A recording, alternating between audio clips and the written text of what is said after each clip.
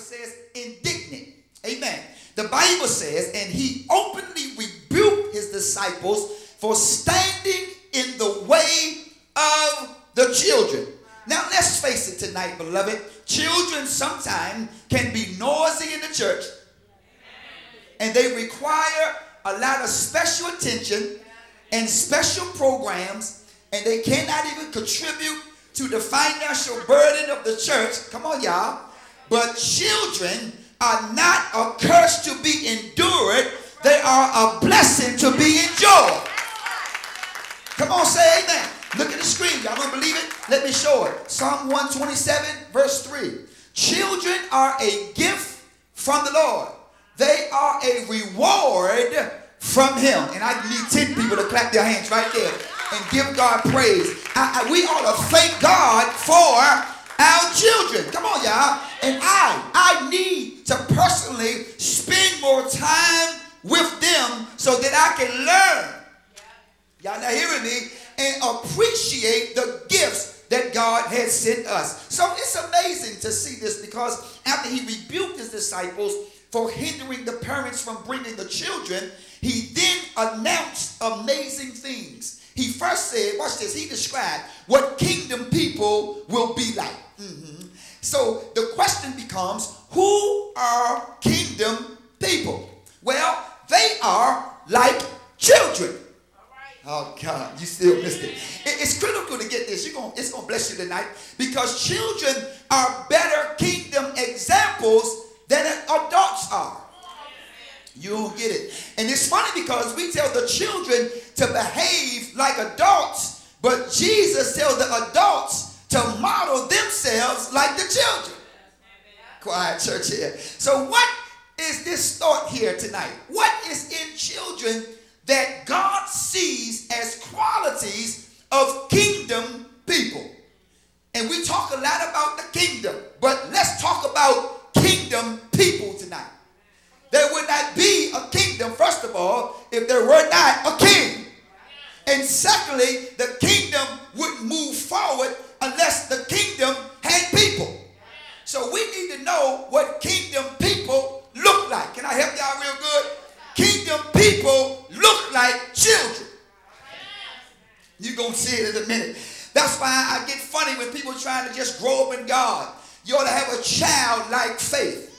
You're going to see it in a minute. In fact, he communicates that we better receive the kingdom like little children. Let me say that again. He says that we better receive the kingdom like a little child, or we will never enter in. Oh, God, you're going to see it. It's going to be real good tonight. Kingdom people. Let's look at it. The first characteristic is, number one, a child's dependence. Come on, that's a kingdom person quality. Tell somebody, a child's dependence. Y'all dead tonight. Glory to God. Tell somebody again, a child's dependence.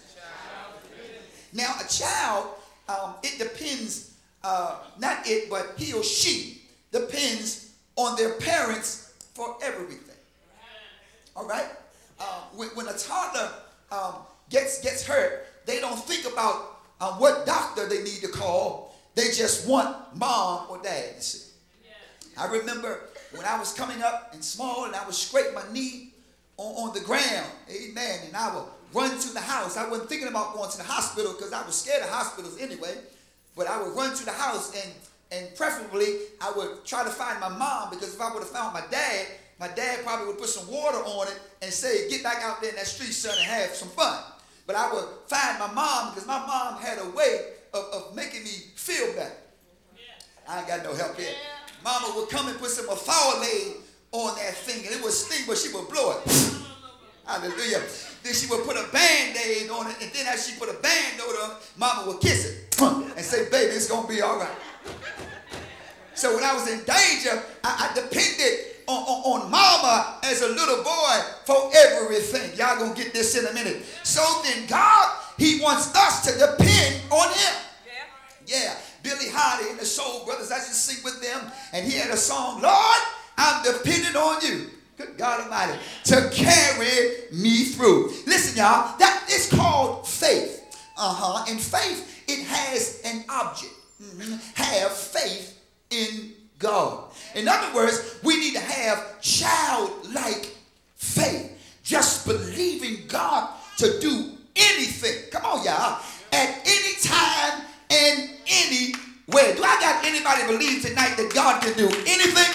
I mean, you just depend on God. Children have dependence on their parents. If you want to be a faith person, a kingdom-minded man or woman of God, you got to release your dependence on yourself and people and learn how to depend on God. Amen. You can't roll through life being self-reliant because you educated and because you're a little smart and because you connected and you have resources. I come to tell you, God will allow the bottom to fall out of your education and your resources to the point you have to look up to heaven and say, Lord, if you don't help me, I won't get help. Anybody ever been there? When you laid there on your back, didn't know where to go, couldn't call on nobody, didn't even know how to get a prayer through, but you just said, Jesus, please stop by. And he stopped by and came by and sent the word of encouragement, and you got up from where you were and you still walked on till you got to your destination. That's why you ain't dead yet, because God, he spoke to you in the midnight hour, and that's why you got to praise, and that's why you can lift up your hand right there in the middle of your stressful situation, because the daddy, Abba Father, you called on when you was in distress, stopped by and laid his hands on you. Even though when he had to whip you, you ought to be thankful to God, because every time he has his hands on you and beating your butt, that lets you know he still got your back, that his hand's still on you. I wish somebody right now tonight would throw your hands up and tell the Lord, I'm depending on you to carry me through. Hallelujah. I'm depending on the Lord to carry me through. Thanks be to God who gives us the victory through Jesus Christ our Lord. We need to have such a relationship with our God that when something happens, we go to God first, not as a last resort. Don't wait around till you exhaust all your attempts to make things right.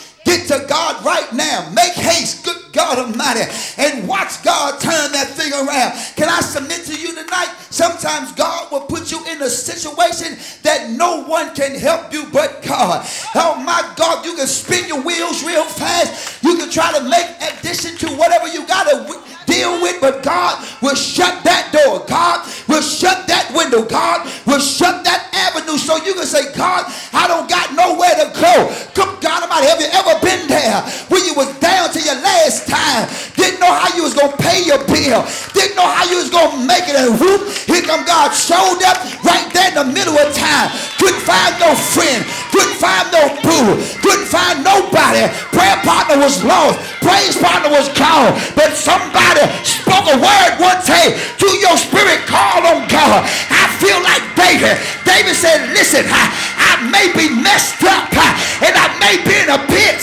but God help me, pull me out of this pit before I die. Shout glory somebody.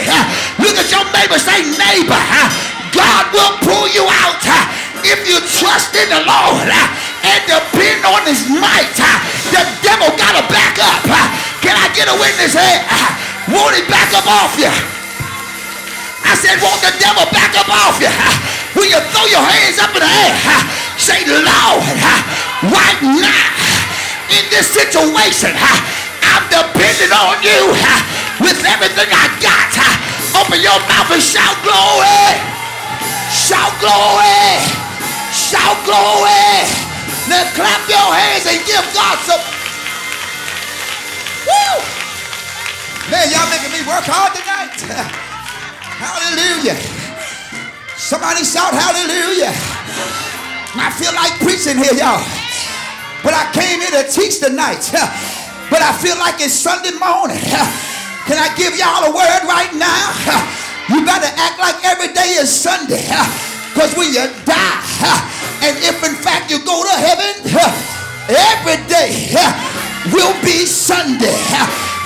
we doing right now is having a rehearsal. Can we have a rehearsal right now? So when we get up in heaven, we'll know what we got to do. What is a rehearsal? A rehearsal is something you practice for the real thing. When I get up in heaven, I'm going to lift up I'm going to clap my hands. I'm going to run around heaven, go to Hallelujah Square, see my mama there, say, Mama, I couldn't wait to get here, y'all. And I'm going to shout, my trouble's over.